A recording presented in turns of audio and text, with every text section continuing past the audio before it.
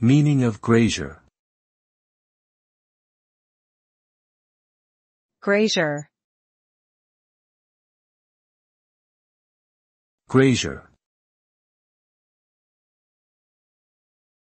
Grazier. Grazier. A grazier is a person who raises livestock or manages grazing land, typically in rural areas. Grazing land is used for feeding animals such as cattle, sheep, or goats, and it typically consists of pastures or meadows.